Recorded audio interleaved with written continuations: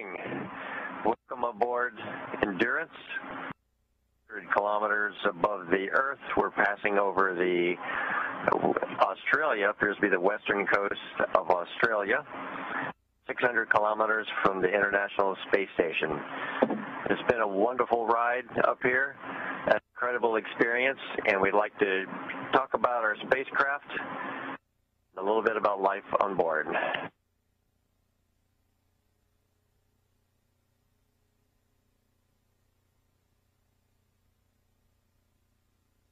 And so, the Dragon spacecraft was a wonderful ride.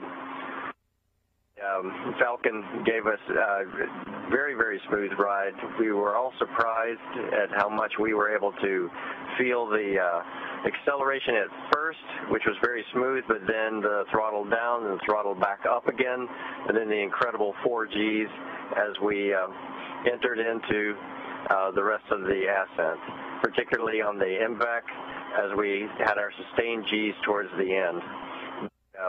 Staging was very exciting.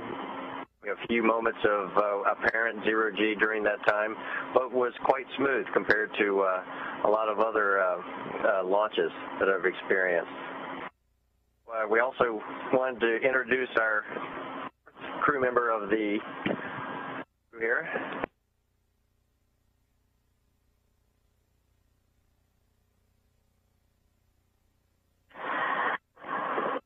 To introduce our zero-G indicator, FOW.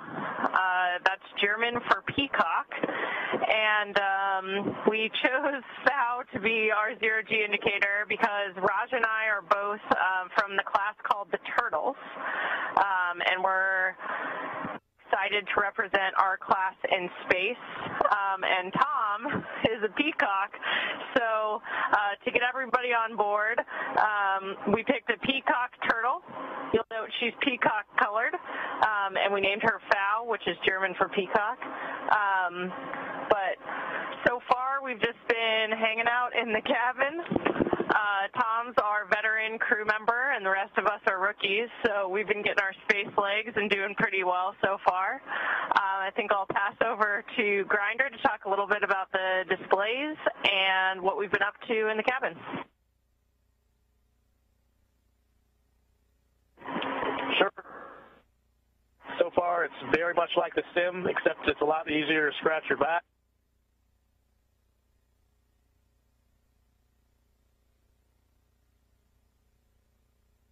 Yeah, we've been having a great time so far. We've done, as Tom mentioned, we're at 400 kilometers now, and we can see that via a series of displays here, kind of like looking out like a HUD on an aircraft, and then also a map of the world, and that's how we keep track of where we're at and what's coming up next.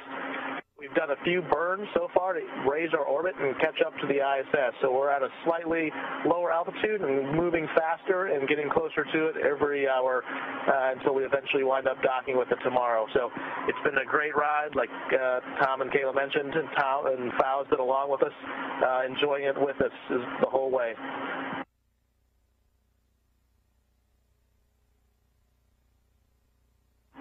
So one of the first activities that we did in Endurance was we left our signature, we subbed it, and here it is, Crew-3 on board of Endurance.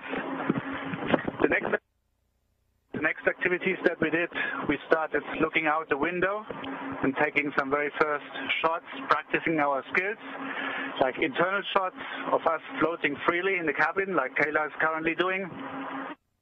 A few shots of the burns during the night orbits, and also some nice shots of the Earth.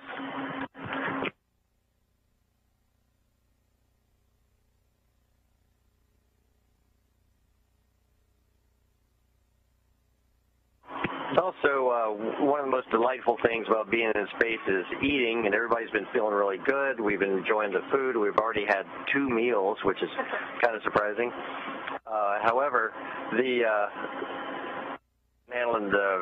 new folks on the crew have been handling the food just fantastic. We've not had any disasters at all. The water is quite interesting, drinking out of the water bottles. Matthias has come up with, I'm sure others have thought about this, but Matthias has perfected a method of putting the water bottle into a bit of a centrifuge, and the trick is keeping the water at the top when you drink it. But, of course, just drinking water is an enormous amount of fun up here as well. I hand that over to you. And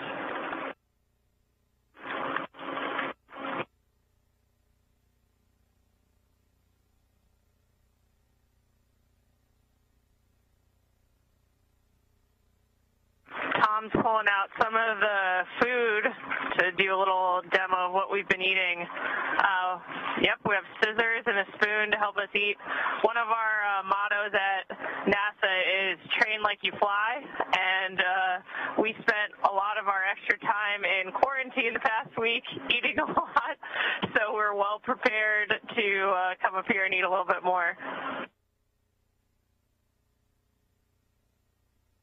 And as you know, in space, we're encouraged to play with our food. We've already had some target practice with macadamia nuts. And so far, I'd say we've been fairly successful. The life support system is still good, and all the important parts have no food particles on them. So.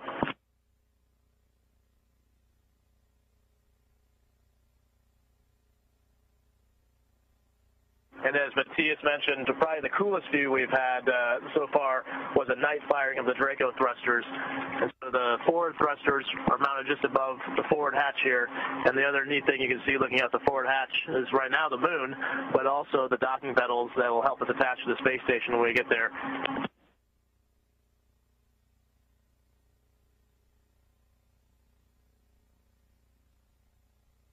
So yeah, a great view of the ultimate goal there, the moon, Mars, and beyond with exploration, but on our way to do some amazing work on the space station using these docking pedals to visit Mark and the rest of the crew up there.